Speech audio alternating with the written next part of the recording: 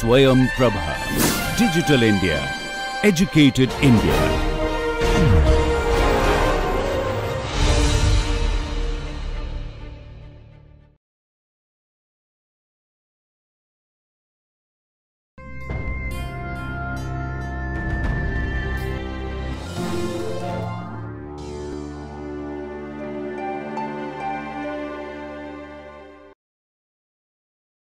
Welcome to class. Today we are going to talk about some key concepts in language acquisition. And I primarily draw it from the generative paradigm, a Chomskyan enterprise, a theory. Why it's important to understand key concepts?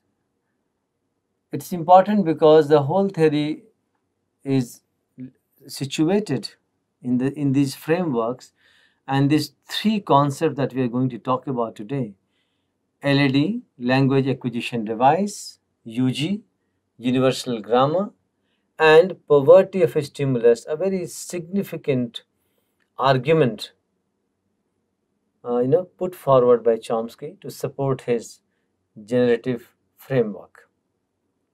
So we are going to talk about these three key concepts today: LAD, UG, and poverty of stimulus. If you recall, in our other classes and videos, we talked about behaviorist paradigm and behaviorist theory of language acquisition. This whole idea of stimulus, response, operant conditioning, habit formation, tabula rasa. So these concepts were discussed, and the entire understanding of behaviorist theory was discussed. And the monumental work called Verbal Behavior was produced by B.F. Skinner in 1957, and we also saw how Chomsky criticized that approach severely, and in 1965 aspects of theory of syntax came that changed the entire understanding, and it has a very deeper impact on understanding language acquisition process. So if you look at the broad framework of generative paradigm and language acquisition in generative paradigm,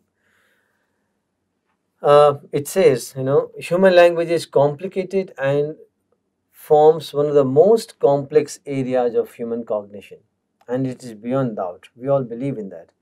Despite the complexity of language, children are able to accurately acquire a language within a short period of time. And when we say accurately acquire a language, we have to refer to the Chomskyan idea of linguistic competence. That will give you the idea what do you mean by accurately acquire the language. Because Chomsky imagines, Chomsky argues for computational properties of language, and he says that grammatical structures are underlying structures available to all speakers without variation. They acquire it in a ideal speaker hearer context with homogeneous speech community. So that's what he talks about in linguistic competence. So he says children accurately find the language or their first language, the native language. And this highlights the possibility of humans having an innate language acquisition ability. And why he said so? We have to draw from the understanding of poverty of stimulus. That, despite a fuzzy and degenerate data available to a child acquires language perfectly fine. And that means there must be some inbuilt mechanism, some innate apparatus available to the child to learn a language perfectly fine. So the innate hypothesis supports language nativism, and several reasons and concepts have been proposed to support and explain this hypothesis. And in that, these three key concepts are very crucial: language acquisition device, LAD, universal grammar, and poverty of stimulus. We have to understand these three concepts in a continuum, and it will give us total idea of generative paradigm and language acquisition. Linguistic nativism believes language is native to human and they are born with some knowledge of language.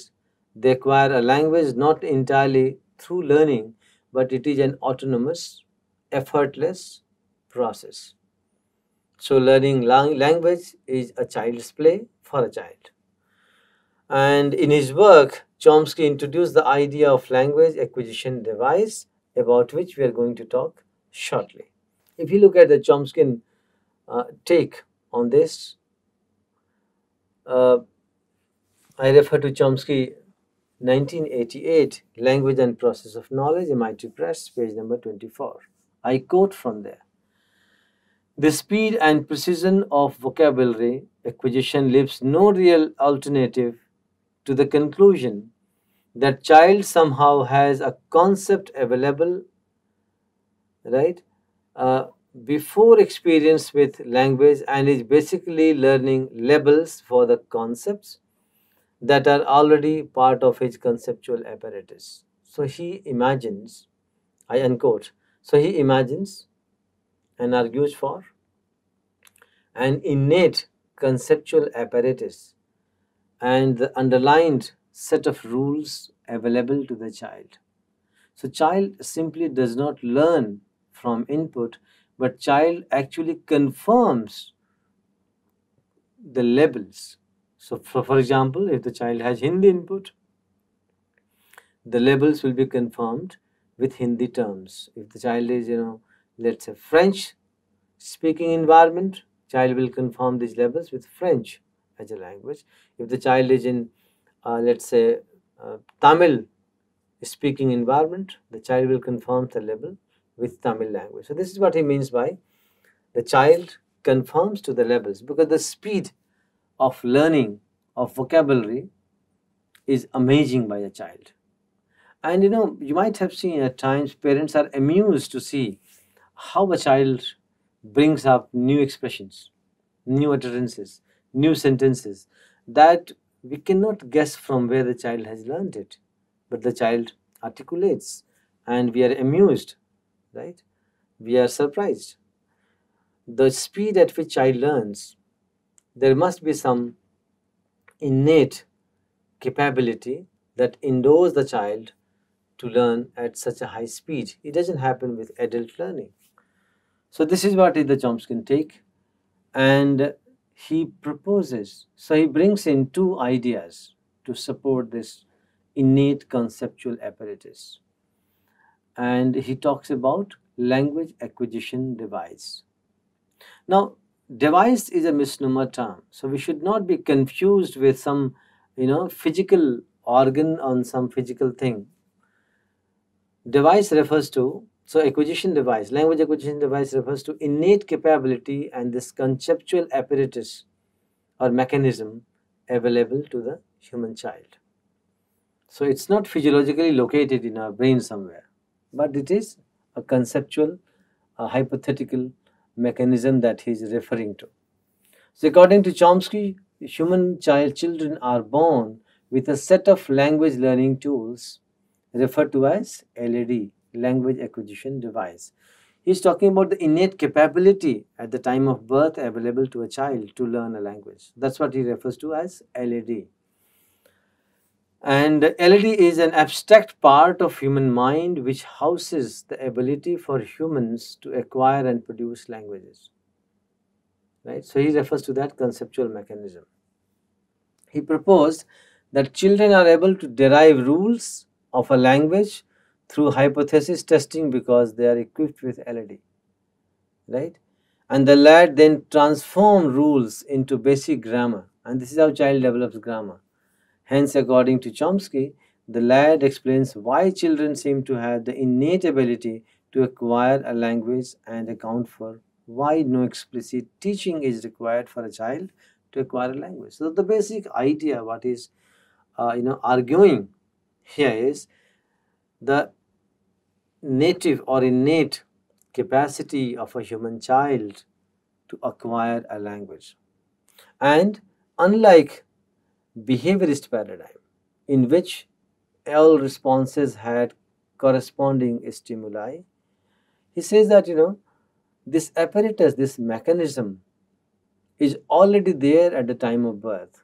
So there is a departure from the idea of tabula rasa, if you recall.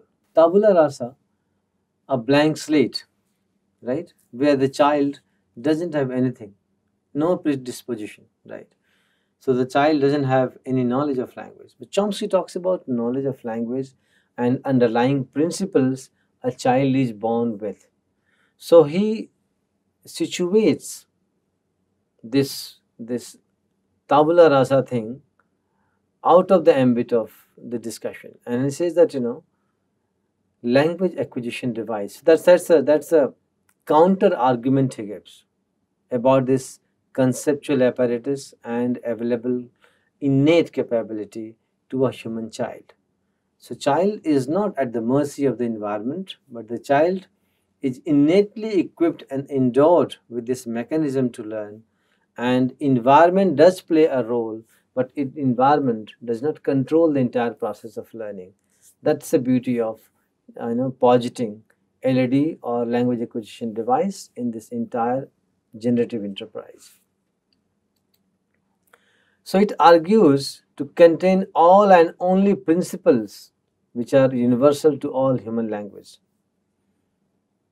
And this LAD needs to be triggered. So the role of a stimulus is important to an extent where it triggers the learning process. So the primary linguistic data available in the environment triggers or activates this LAD, activates this device, conceptual apparatus. And once it is activated, the child is able to discover the structure of language to be learned by matching the innate knowledge of the basic grammatical relationship to the structure of particular language in the environment. And when we say the basic grammatical relationship to the structure of the particular language, that means there is some innate universal structure or set of principles available to the child, and the child sets the parameter according to the input available in the environment. And that leads to another important concept called universal grammar. So what is that set of principles? That universal grammar. So once this LAD is activated, universal grammar starts working. A child has universal grammar set of principles at the time of birth contained in that LAD. Later on, Chomsky has done away with LAD. He talks about universal grammar, set of universal principles.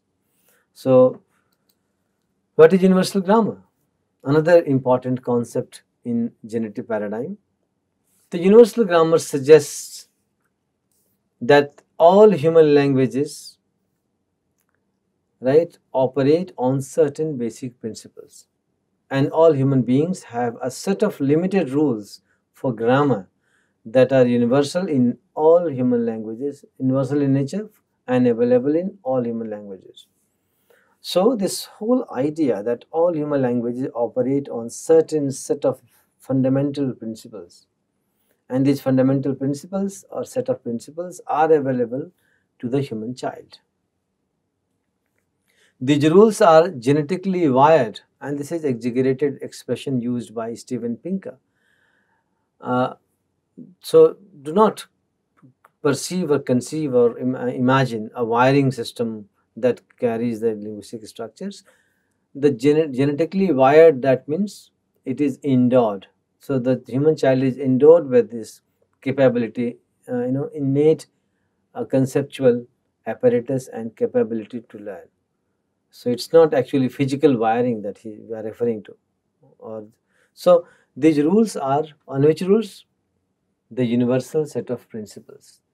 For example, let's say subject, verb and object. So all languages will have subject, verb and object arranged in a particular sequence, right?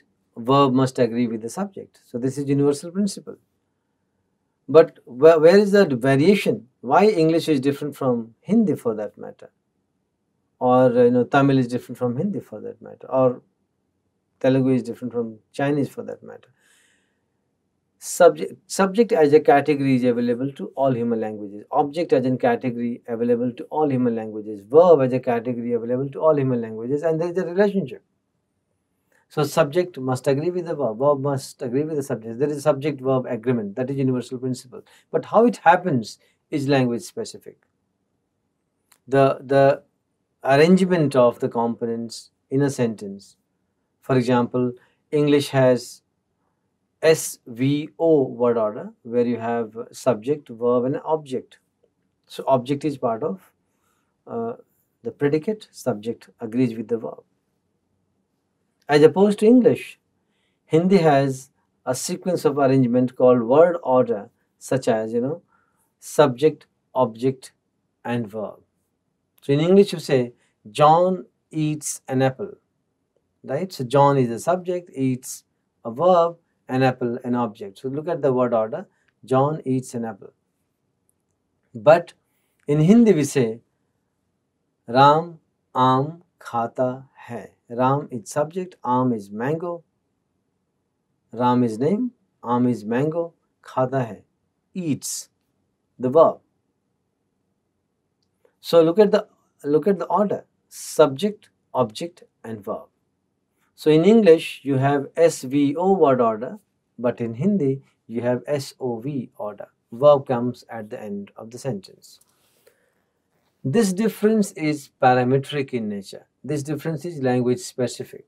But when we come to the categories and their forms, we have subject in both the sentences, we have verb in both the sentences, we have object in both the sentences. And why do we have object? We have object because both the verbs khata hai or eat in both the languages is transitive in nature. So it will essentially take one noun as an object, or we call direct object as a category. So variations are there, differences are there, but for a child, the universal principle of subject-verb agreement, for that matter, is available. The child learns how to achieve this agreement in a language-specific parametric environment.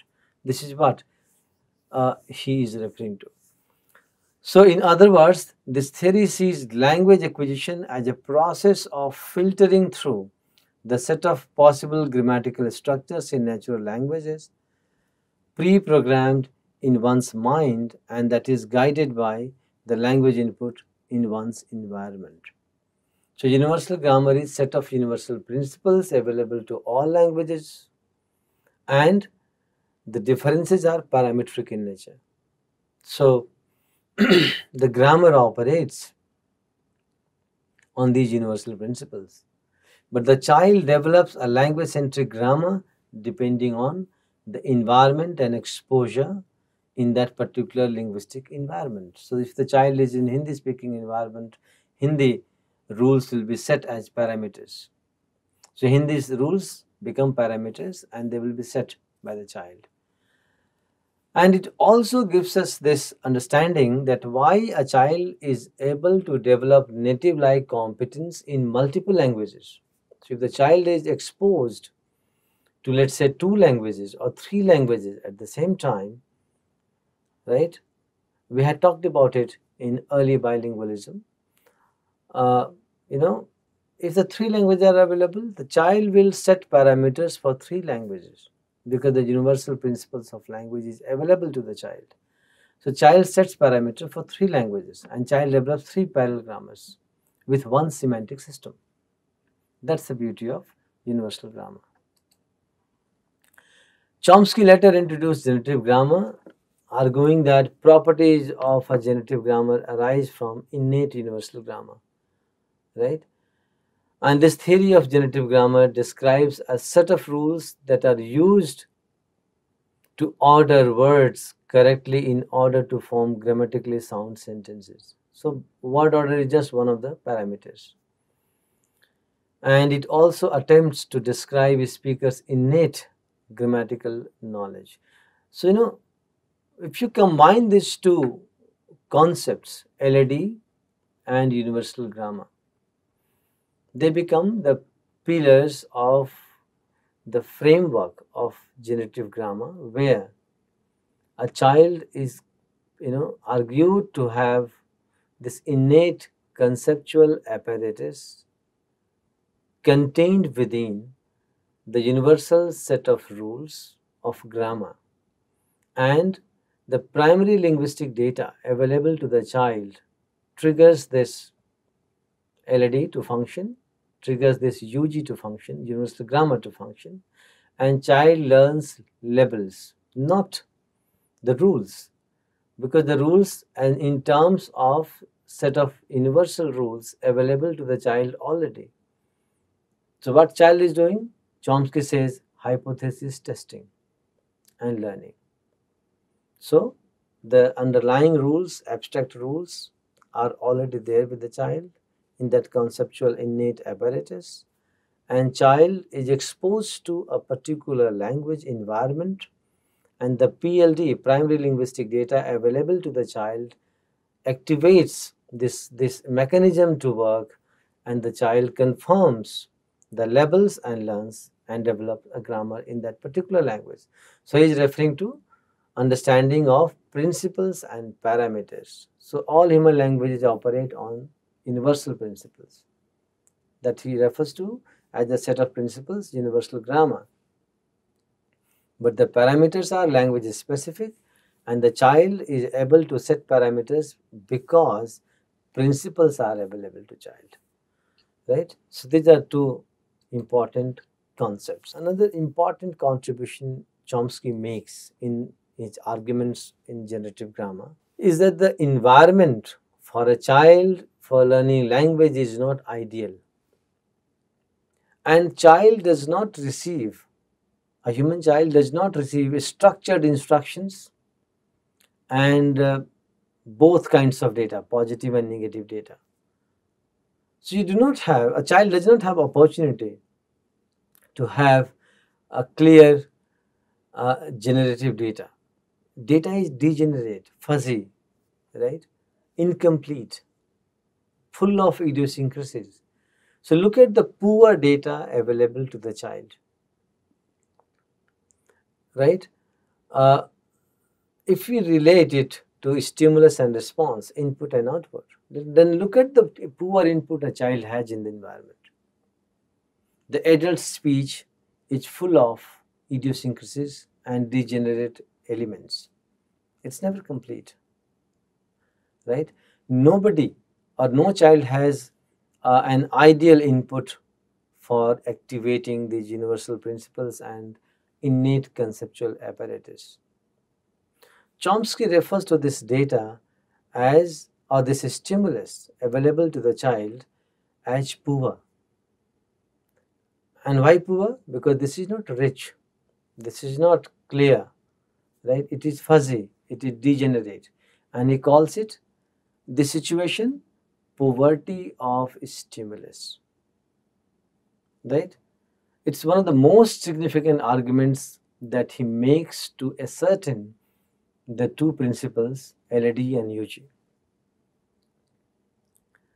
And post-80s, poverty of stimulus became increasingly integrated into the theory of generative grammar, and in his argument, Chomsky says that the amount of input a child receives during language acquisition is insufficient to account for linguistic output, because we do not have a systematic, organized, and structured input for a child.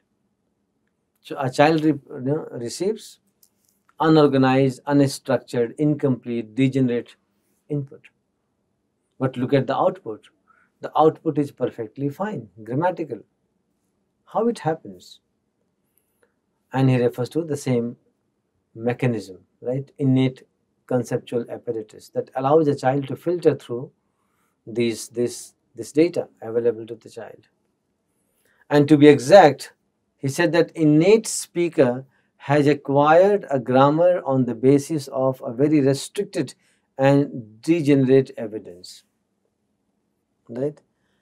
Pinker concludes, Steven Pinker, a very renowned psychologist and also expert on cognitive sciences, that humans have a system that is more sophisticated than what they are being exposed to. So he is again referring to the same innate capability that human beings are endowed with, right? And this idea that insufficient data, degenerate data, unstructured data, incomplete data, they do not restrict the child to learn the grammar of a particular language, you know, right, perfectly fine. Learning of a child is fine, despite the fact that the input is problematic, input is insufficient. And if you equate, amount of output goes far beyond the amount of input a child gets, right? So that's important point to make and notice. Pullum and Scholes try to define the characteristics of the environment and the properties of data available to a child. So, reinforcing this poverty of stimulus idea of Chomsky, Pullum and Scholes comes up with 4 important characteristics of such data available for a child in the environment. And there are 4 important characteristics they mention. Number 1, positivity. Number 2, degeneracy. Number 3, incompleteness. And number 4, idiosyncrasy. So the input for a child, or the primary linguistic data for a child, or the environment the child is brought up in and the child acquires a language, is marked by these 4 characteristics. Positivity. What does it mean? Children are only exposed to positive linguistic data. So we don't teach and we don't speak, because you have to understand that we do not speak differently in front of a child. We have a normal speech around the child. Adults speak with normal, pace, with normal expressions. It's not specific to child. So the input the child gets is a normal, authentic, regular input available in the speech acts of the adults around. And what is that? It is systematic and positive, because you don't use negative data or deliberate ungrammatical data. So child is not exposed to what is ungrammatical. Child is not exposed to negative data. But how come a child is able to filter out and point out and notice ungrammaticality? I mean, take an example.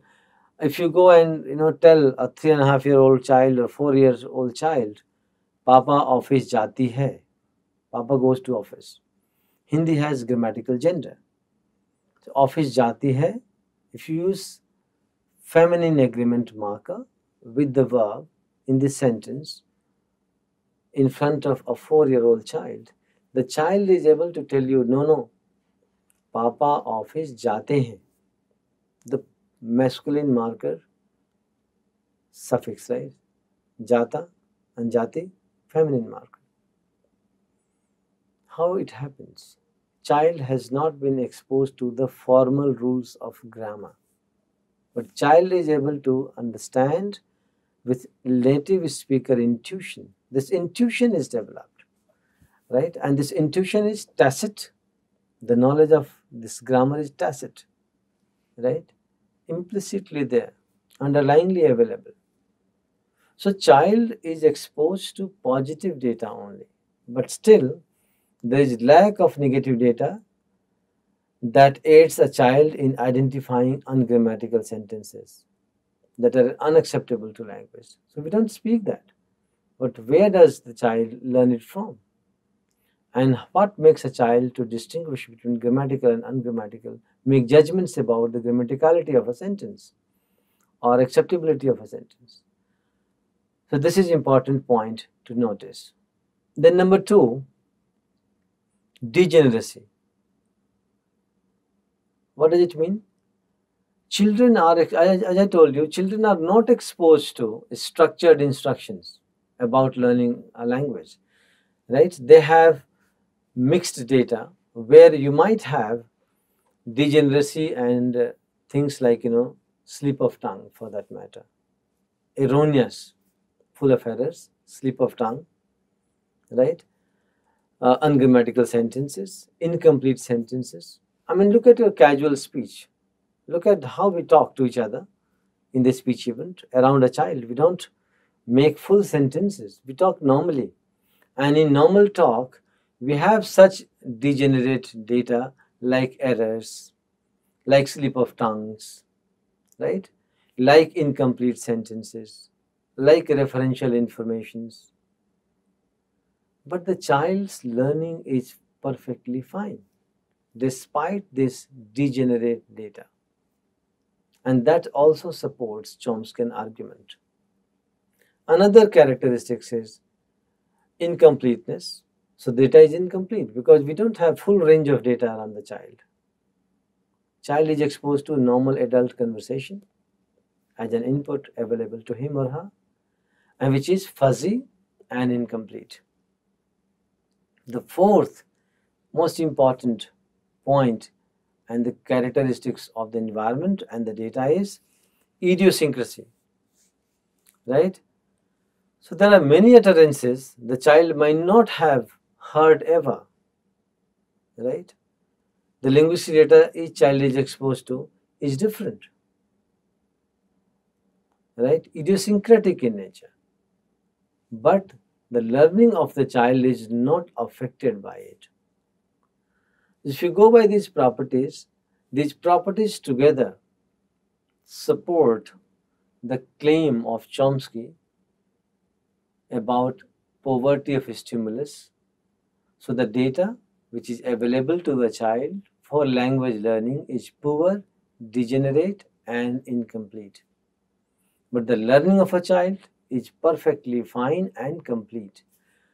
And this outcome also underlines, right, the Chomsky position that every human child is born with an innate apparatus or mechanism to acquire a language, what Steven Pinker calls, genetic wiring, right?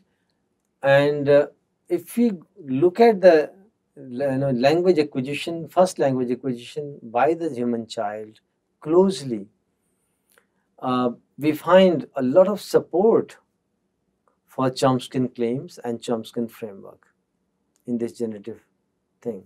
So we have to keep in mind these three most important points and key concepts like LAD, language acquisition device, UG, universal grammar, and this idea of input that is poor, and he calls it poverty of stimulus.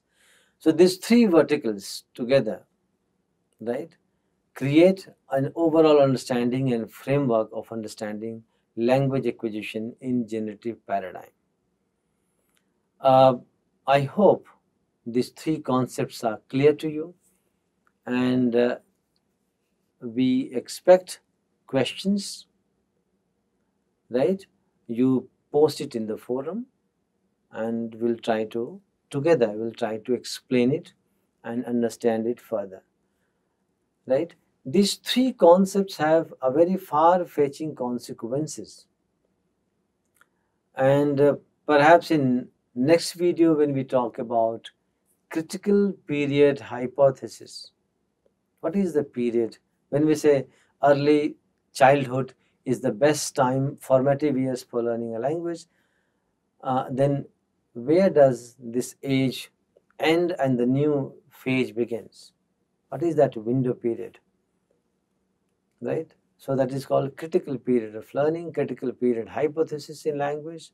We'll talk about it, and when we talk about critical period hypothesis, we will build upon these three major key points, LAD, UG, and poverty of stimulus, to understand that concept.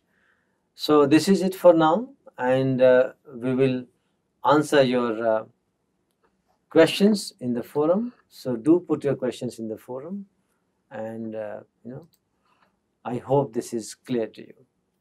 So thank you very much.